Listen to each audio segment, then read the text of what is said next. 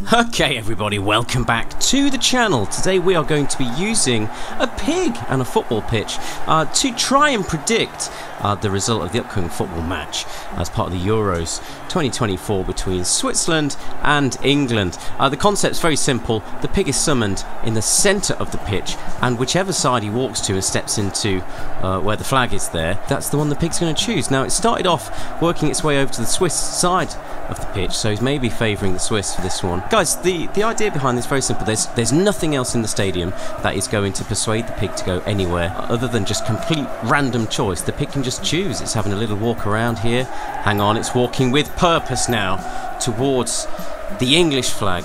It wants an England. No, it's turned around. It's not sure. It's on the English side of the pitch. It's having a good look over at the Swiss flag there. Yeah, it's heading back over to where it started, having a glance back at the English side there. Back into the centre circle now, and it's back onto the Swiss side, back onto the English side. It cannot make up its mind. What is this pig going to choose, and what will be the outcome of the match tomorrow afternoon on the 6th of July? This might be a sign that it's going to be a close match that's going to go into extra time. I don't know, but here we go. It's walking with a bit of purpose now over to the English flag.